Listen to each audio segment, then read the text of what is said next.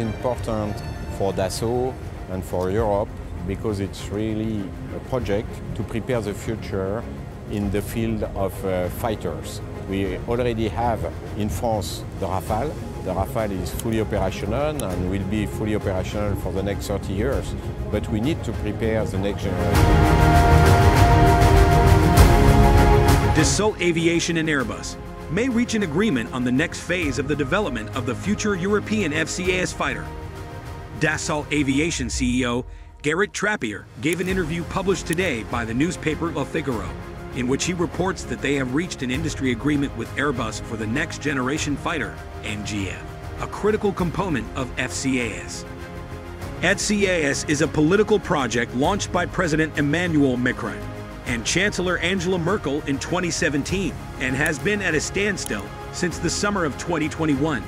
After a year of disputes over the division of workload between industrial partners and especially over the protection of intellectual property rights, finally Gerrit Trappier can inform President Emmanuel Macron and Sébastien Lecornu, Minister of the Armed Forces, that an industrial agreement had been made, achieved with Airbus. Both Airbus and Indra announced on 18 November that discussions between the governments of Germany, Spain, and France and their respective aerospace industries about the next phase of the FCAS program had been successfully concluded, and only a series of formal steps had to be taken beforehand. Contracts can be signed to start Phase 1B development. However, there was nothing but silence from the French. A few days later, on November 21, Gerrit Trappier gave an interview in which he dismissed the optimistic statements issued by the Spanish and German companies. The CEO of Dassault warning that the deal had not been fully finalized and nothing had been signed between Dassault and Airbus. Over the course of the year, there was an exchange of accusations between, mainly, Germany's Airbus and Dassault Aviation, about which sector was preferred in the distribution of responsibility for the various pillars of Europe's next-generation air combat system development.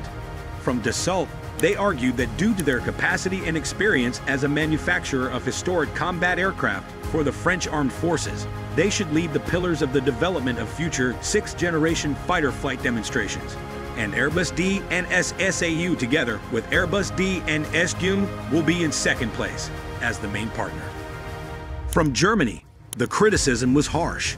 On the one hand, in terms of workload, the German aerospace industry alleged that the agreement reached France too favorably, to the detriment of its own interests. On the other hand, it is argued that in the end, Germany will subsidize French aerospace development, since the demonstrator pillar of the future sixth-generation fighter is the most technologically advanced of all. At the political level, decisions have been made. Whether in France, Germany, or Spain, the dispute is at the corporate level. But it seems the problem was resolved to Dassault's satisfaction. We can now move on to the next study phase, known as 1B, to prepare for the development of the demonstrator, which will fly around 2029.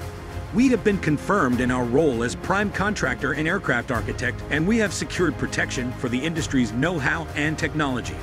We, being the architect of a new fighter aircraft, is very motivating for our company, our team, Airbus, our main partner, Indra, and our longtime partners, Safran, Thales, and MBDA.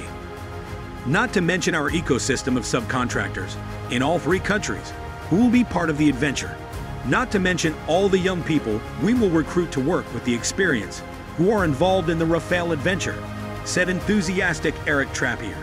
It is now waiting for the formal signing of the contract so that the race to design a successor air combat system to the Eurofighter and Rafale can continue.